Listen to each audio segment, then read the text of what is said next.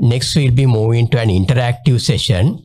Again, till we make some technological arrangement, there are some questions that are coming from the chat, and I'll be passing on these questions to Dr. Stanley Amarasekera.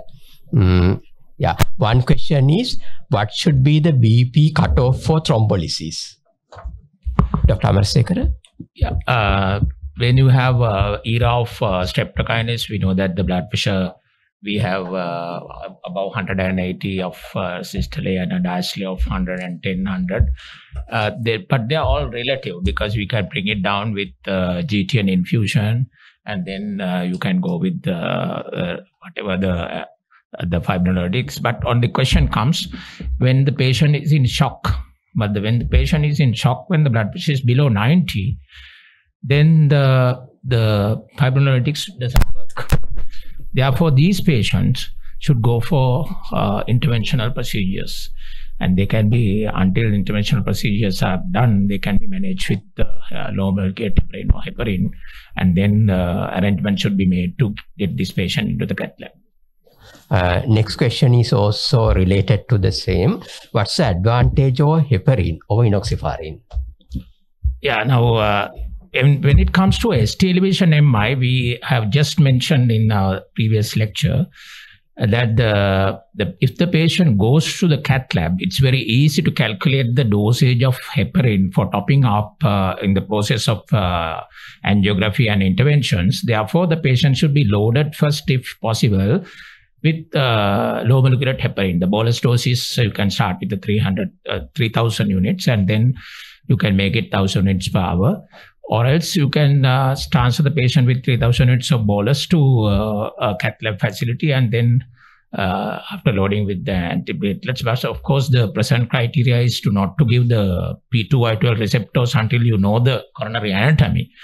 And topping up of heparin can be done in the cath lab. But if there is no cath lab facility in a non-cath lab facility, of course, fibrinolytics has to be accompanied with unfractionated heparin. And one final question before we move on. What are the safer drugs to control blood pressure in STEMI in advantage to IVGTN? Yeah, now in this setup, of course, if you know the renal functions and the patient who is already on ACE inhibitors, patient who is on ARBs, if they are coming with an ST elevation MI, there is no harm continuing with the same medication. But if you don't know the patient's renal functions, and if the patient has bradycardia, it is always better to go with a amlodipine or nifedipine or that type of drug. But if the patient has tachycardia, it is always better to go with a beta blocker in the absence of severe heart failure. But of course, the GTN will be a valuable drug to control in acute phase, and then control the blood pressure, because you don't want to lower the blood pressure in these situations, because there is a sympathetic override and then the pressure goes up in a situation of ischemia. It is probably a transient phenomena. So this is best managed with an GTN. Or I would reserve until we do the procedure, and then we'll start on ACE inhibitors or ARBs. Not like the good old days that we straight away go with the beta blocker, the ACE inhibitors and beta blockers immediately. But if the patient has to go on a medical management, if the patient comes late, of course, then you have to consider all these other medications. Thank you, Dr. Amarasekera, for that valuable information. Now we'll be moving to the case discussion, the interest in acute coronary syndrome presentations, the case-based discussion. This will be jointly conducted by Dr. Aruna Wijesinghe, who is the consultant cardiologist from Base Hospital Panadura, and Dr. Stanley Amarasekera, consultant cardiologist and the president of the college. Dr. Aruna will be starting. Yeah, a few words about the SLMA, and I must thank the president and the SLMA, the organizing committee, for inviting us to join for these foundation sessions. And from the cardiology, we have actually put some practical situations. And today we are going to discuss some of the interesting ACS practical ECGs and their case scenarios. And Dr. Aruna will be presenting it. I'll be discussing it. Okay, thank you, sir. First of all, I would like to thank SLMA for giving this opportunity. More than the ECG, the most important thing is the clinical presentation of the patient. So we have to interpret ECGs with in the background of clinical presentation. Otherwise, we don't have to interpret ECG isolatedly without considering patients' other factors. So we will move to the first case. It's a 56-year-old lady with well-controlled type 2 diabetes for 3 years. She came with intermittent retrosternal chest pain. So first of all, can we move to the Q&A and then we can go to the case discussion? Is it possible? Okay, first we will see few questions to assess your knowledge, and then after that we will go to the proper case discussion, and all the answers will be in the case discussion. The first case is based on this question. 56-year-old lady with well-controlled type 2 diabetes for 3 years, admitted with intermittent retrosternal chest discomfort for last 24 hours. Multiple episodes at rest. Each episode lasts 5 to 10 minutes. And she has having GORD intermittently and taken PPI, but pain is not relieved. Patient came to the ETU and high sensitivity troponin was done and it's mildly positive. The ECG shows, this is the ECG. You can carefully go through the ECG.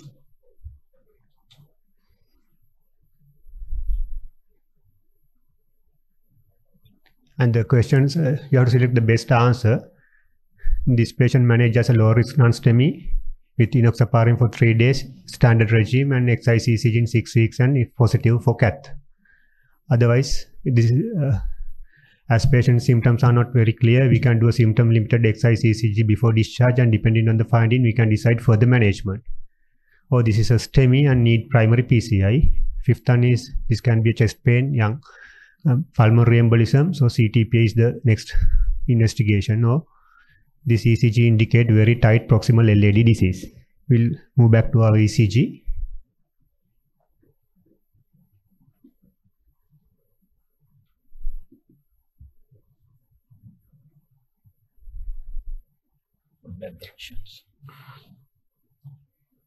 Ask for the poll. Okay, can we go for the poll, please?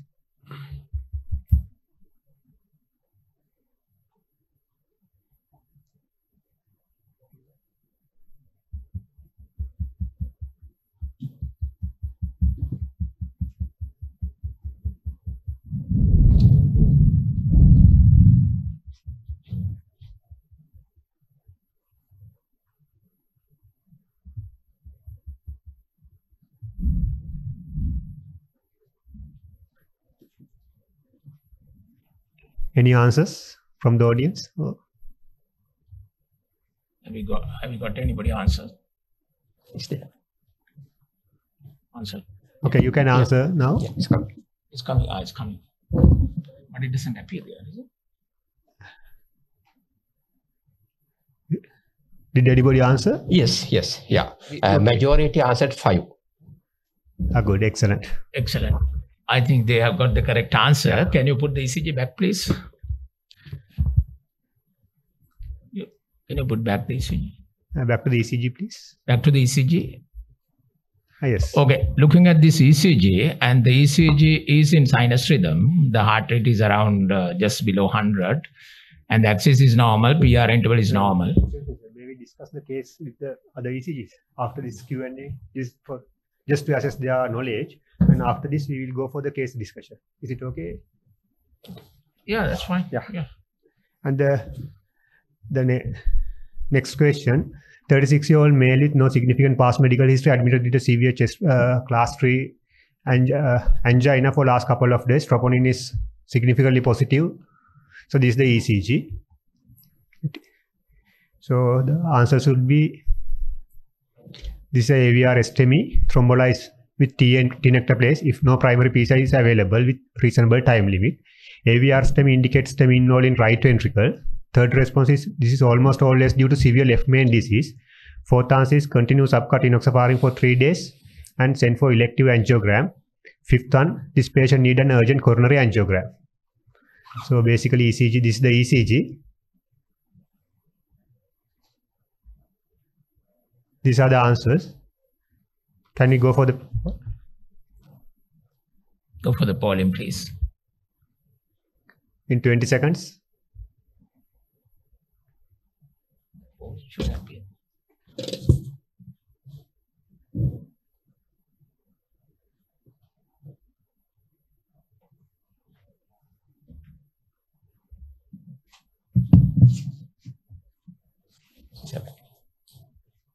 Okay, thanks. Okay. Okay. 25 answered 5 and 22 answered 1. Okay, there is some discrepancy between Yes. answers. When we discuss the cases, we will find the answer. Then can you go to the slide show, please? Okay. The third Third one, the 54-year-old male with diabetic hypertension and dyslipidemia admitted with acute onset shortness of breath with central tightness for few hours. No history of ischemic heart disease, blood pressure is 160, few basal crepes, no murmurs. ECG.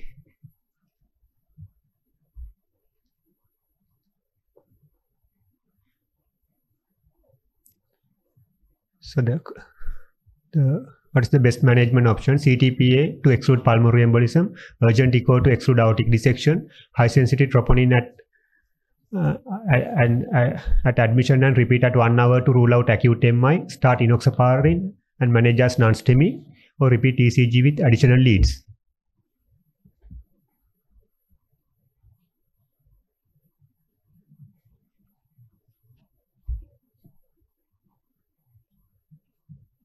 The best management option? Polling, please. Yeah, start.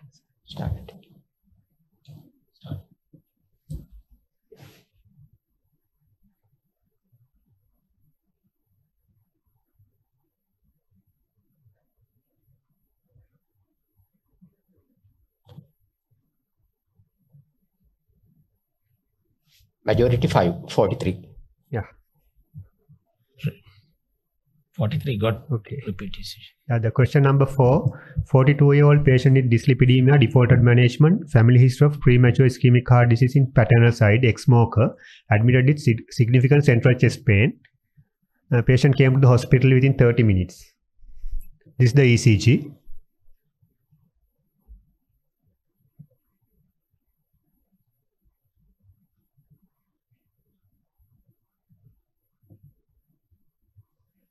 The best option would be, since his ECG is normal, GORD is the likely diagnosis. And the second option would be wait for 6 hours for troponin, and if it's positive, manage as non-STEMI. Third one, send to cardiologist for urgent echo. Fourth one, CT angiogram, aortogram to exclude aortic dissection. 5, this is a hyperacute T wave and need multiple repeated ECGs.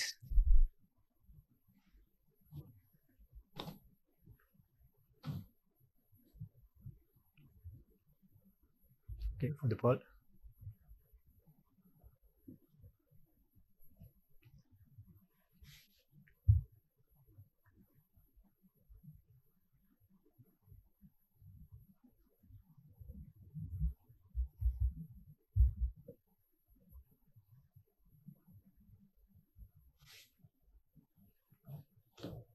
Majority got the answer as 5.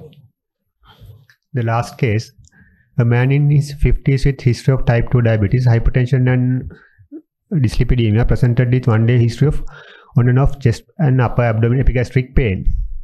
He had woken up from sleep earlier and he described it as gas pain located in the upper epigastrium and radiating upwards. Examination was normal, but he looks ill and very sweaty. The ECG on admission.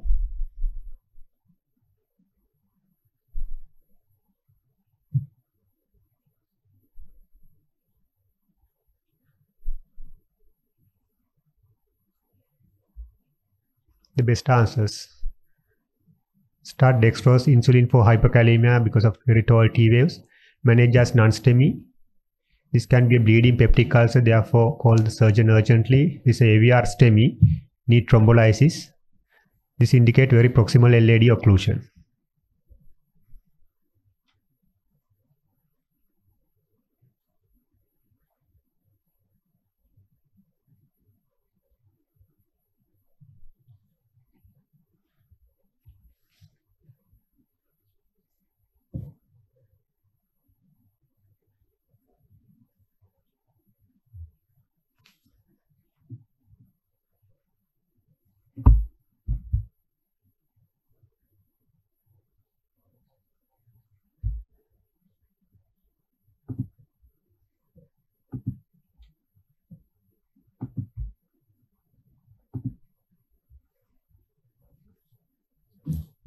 Okay, let's go to the case discussion now. This is the very first case.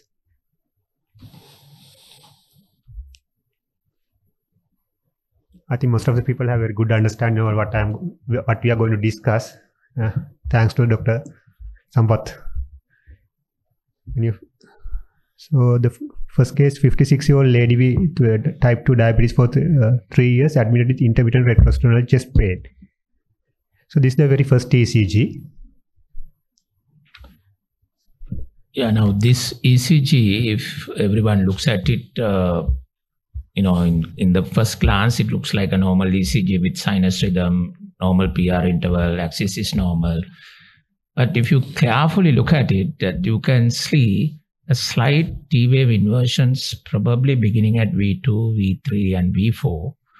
And if you repeat this ECG, yeah, when you see there is no gross abnormality, at least if you can't diagnose anything, best thing is to repeat the ECG in at least half an hour. Patient was pain-free, troponin was done, routine blood was sent, query management was query GORD. So this is a repeat ECG. More or less the same. More or less the same, repeat ECG.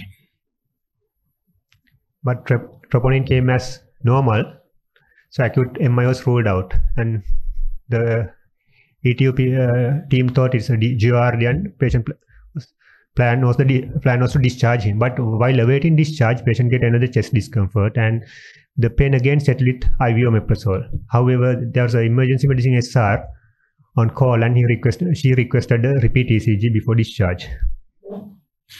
Now you can see in this ECG, there are some biphasic T-wave inversions in V2, V3 and V4. And these biphasic T inversions, and there's a little bit of symmetrical T inversion in V5 and involvement of the L1 AVL, this suggests that this patient has significant obstruction in the proximal LAD.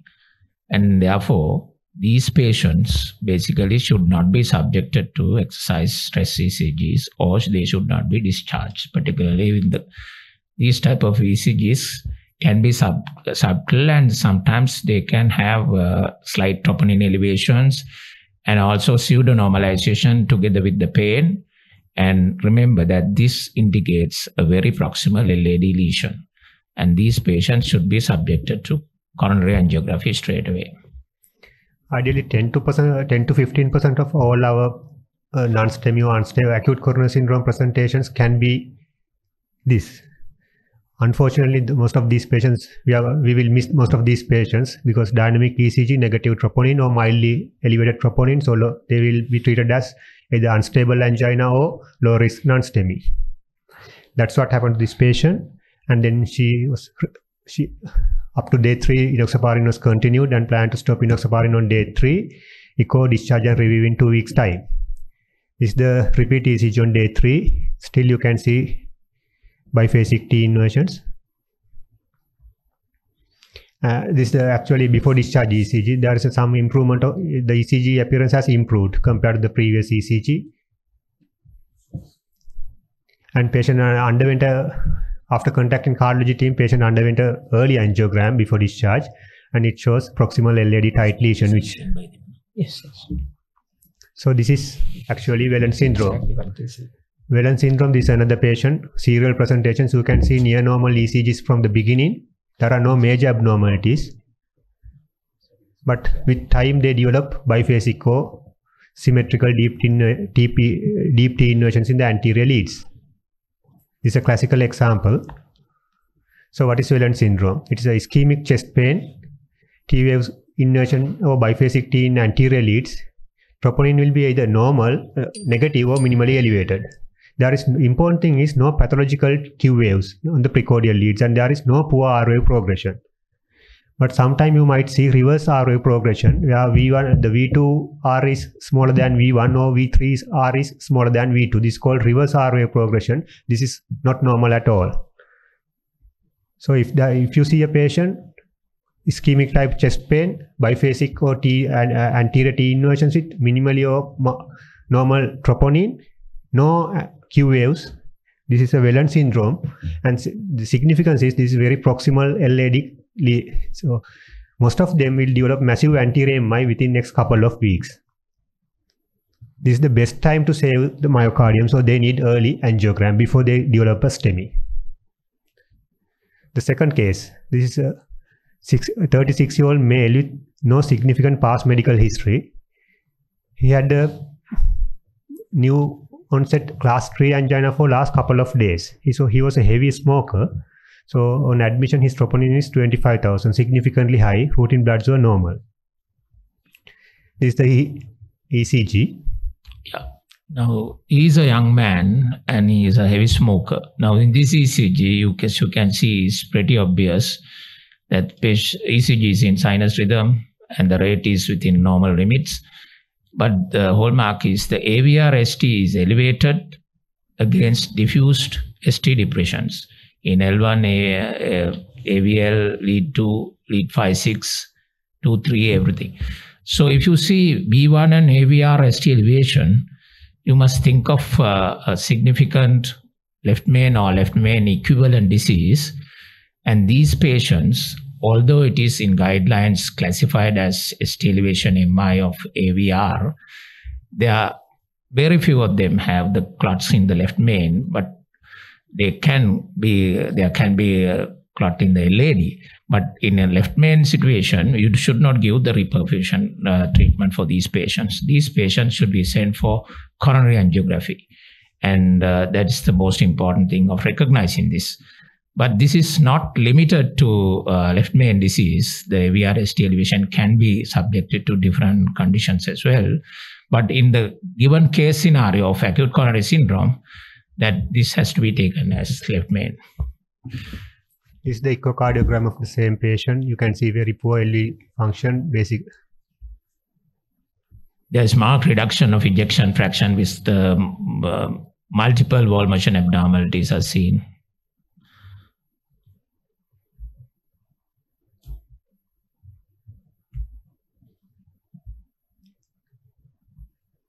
The coronary angiogram confirms the left main disease. As you can see, it is the left main, distal left main involving the ostium of the LAD and the circumflex both.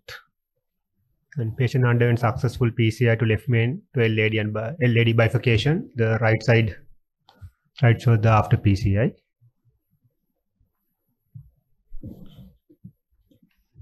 So ST elevation in AVR, as Dr. Stanley Amarasekera said, it's not specific to LMC occlusion, but it can be presented. It can present it either proximal LAD occlusion, severe triple SL disease, or other most important thing is significant subendocardial ischemia due to supply demand mismatch, such as SCTs, fast atrial fibrillation, septic shock, or acute bleeding. So whenever you see ST elevation in AVR with associated with widespread ST depression, it is not acute coronary syndrome.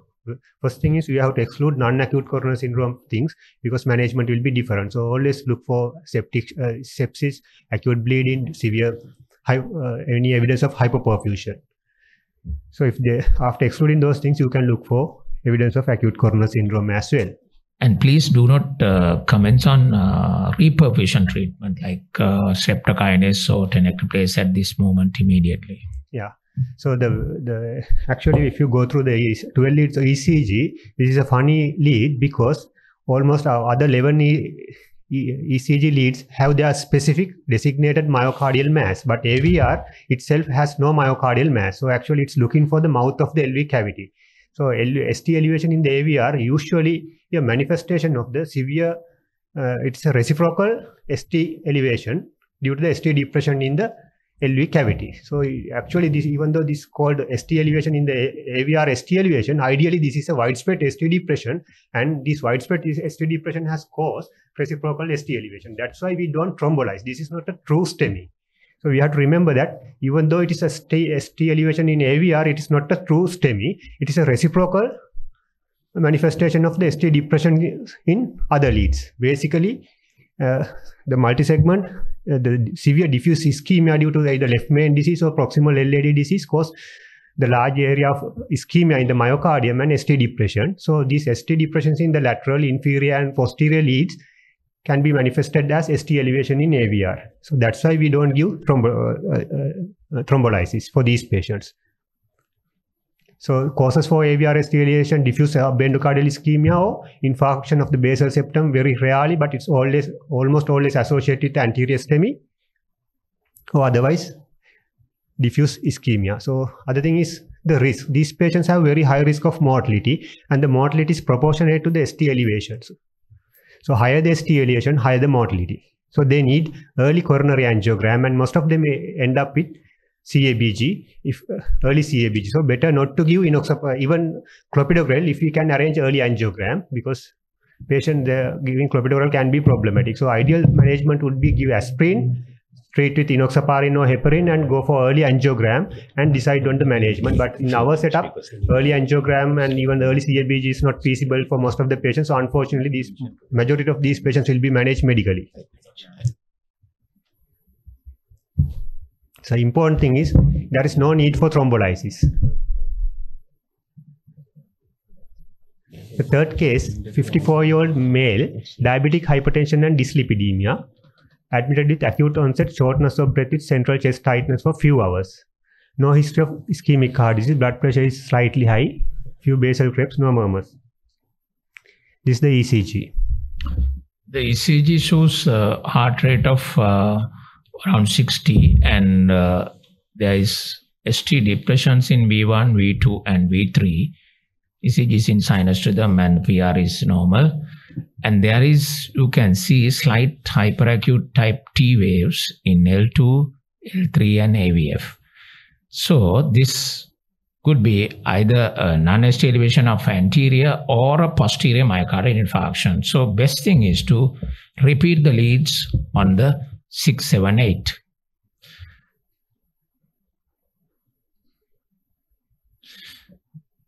All right, now you can see, as you can see, the 7, 8, 9 ECGs are taken. 7 is posterior axial line, 5th intercostal space, 8 is below the spine, 9 is just transverse spine of the same space.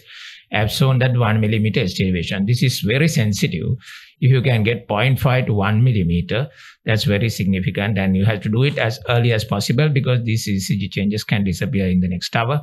So to recognize if the 12-lead ECG is normal, if the patient comes with acute coronary syndrome, best thing is to repeat the 7, 8, 9 ECGs. Now this suggests and confirms that this is a posterior myocardial infarction.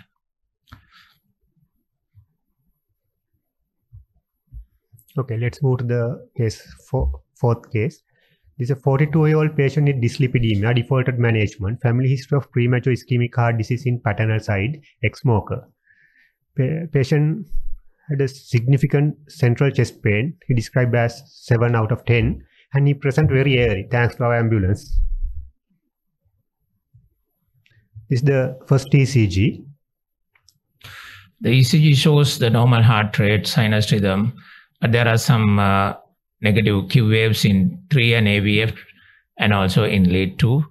And the anterior leads are showing a little bit of hyperacute type T waves.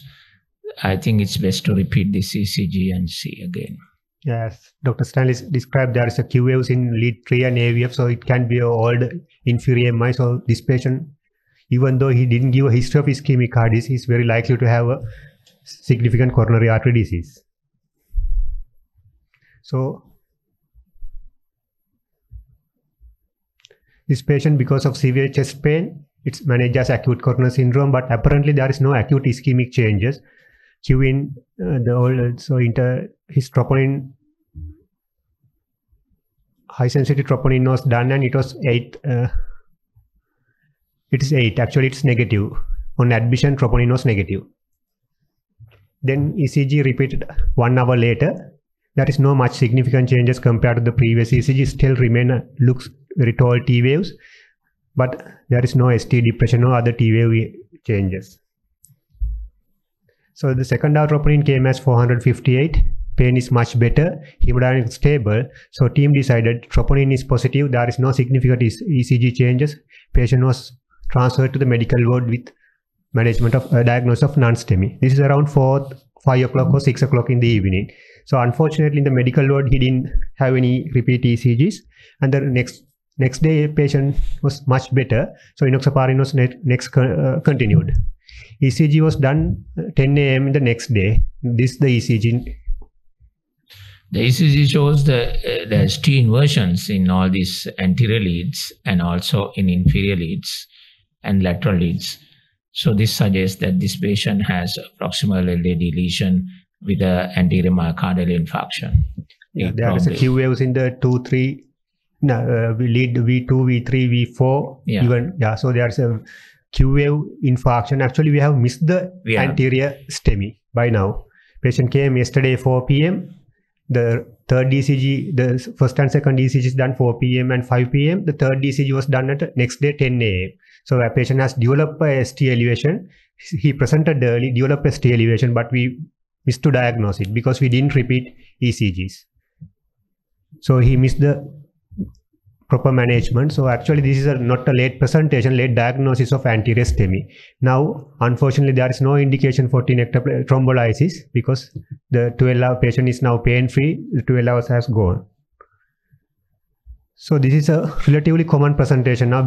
Thanks to our ambulance, they came very early and they present with so ECG shows hyperacute ECGs, but no other ST changes or T inversion. So we think these ECGs are normal. And troponin, if we have facilities, they can be even if you have high sensitive troponin, it can be marginally positive if we done very early. So then, before sending to medical load, best thing was to repeat at least 3 or 4 ECGs. And even after sending to medical wards, we have to repeat few ECGs before labeling them as normal ECGs. So this is the angiogram. I think most of you all don't have much understanding about the coronary angiogram. This is the LAD. Actually, LAD is completely gone. This is after urgent PCI.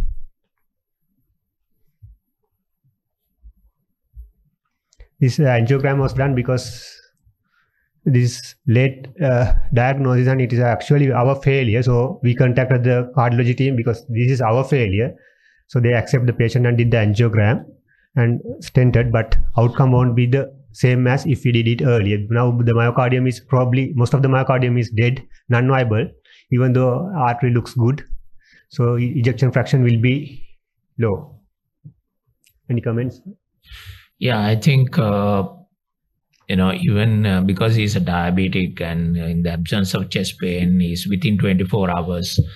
And although ECG shows Q waves, I think it's worth going for an angiogram and opening the vessel because there may be there's a ischemic penumbra in the myocardium which can be saved on these patients. Yeah, according to the guideline, I think up to 48 hours there is an indication for opening, but after 48 there is no indication. But the important thing is we should not miss this early presentation of anterior STEMIs or whatever. Yeah, the hallmark is when you see the T waves are upright and tall and you think they are hyperacute, you must make sure that until you diagnose the case, that it can be an anterior myocardial infarction, particularly in anterior leads. The last case, a man in his 50s with history of type 2 diabetes, hypertension and dyslipidemia presented with one-day history of an on and off chest pain and epigastric discomfort. He described it as gas pain, gastritis. The examination was normal, but he's a bit ill-looking and sweaty. This is the ECG. Yeah, this ECG, the patient has a heart rate of about 80 and the sinus rhythm in normal PR interval. But the axis is on the left axis with some Q waves in T3 and AVF. And also there is a hyperacute type of Ts with a slightly upsloping STs on V1, V2, V3, V4, V5. So this again indicates that one has to think of ongoing ischemia and you need to repeat the ECG. Actually, this is the 20 minutes later. Yeah, that looks more hyperacute than last time, and the STs are more prominent. So I think we are going ahead with an anterior myocardial infarction progressing. Yes, ideally, apart from the hyperacute T waves, you can concentrate on the ST segments. If I can show the previous ECG. there is no ST depression. Yes. Here there is a slight ST depression. Even the very first ECG, you can see there is a slight ST depression in V3 and V4, even V5. Upsloping ST Upsloping ST depression. Yeah. This is remarked in this ECG. This is pathognomic of anterior, very proximal LAD syndrome. Yeah. So we don't have to wait for gross ST elevation in this case. Yes. This is the third ECG, 1 hour. But this wasting of time. Yeah, that's a very early stage of anterior myocardial infarction. This is called De Winter syndrome. This is an anterior. Actually, this ECG is a anterior STEMI equivalent. So you can activate the cath lab, or you can give, if you are very confident, you can give thrombolysis even. So all prominent symmetrical T waves in the precordial leads. Usually De Winter doesn't describe by hyperacute T waves can be seen in any leads, even inferior, anterior, lateral, but De Winter is almost always anterior. Upsloping ST segment depression, it's upsloping ST segment depression more than 1 millimeter at J point in the precordial leads. Absence of ST elevation in the precordial leads. Actually, this developed before ST elevation, and usually since it's very proximal LAD, it supplies it can affect the first septal branch, though there is a ST elevation in the AVR as well, and usually then within 1 or 2 hours normal ST elevation will develop. Another example, this is a different patient, but you can see classical upsloping ST depression in V2, V3, V4, V5, even V6 in this patient. This is another patient. These are somewhat rare presentation than the Whelan syndrome. Whelan is 10 to 15% of our acute coronary non-STEMIs will be Whelan, but this is around 1 to 2%. So you might not see these patients, but this is a early indication. You have to be very careful of these patients because you can save a lot of myocardium if we treat them very early. And these are the important, as a summary, I would like to show 4 cases I described and one more additional thing in which you don't see classical ST elevations but almost equal to ST elevations and high risk acute coronary syndrome. The first one is first diagonal branch of the LAD territory ischemia occlusion. So it's first diagonal supply large part of the left ventricle, so it can cause significant LV dysfunction if we ignore this.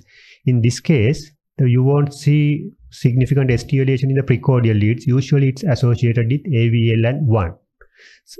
So 1 and AVL is called high lateral ST elevation MI. And usually it is associated with inverted T waves in 3 and AVF because this ST elevation in the high lateral segment is reciprocal to the inferior part. So in inferior leads will identify these ST elevation as ST segments. So those are not due to inferior ischemia. Actually, these are reciprocal changes in the anterior lateral myocardial wall.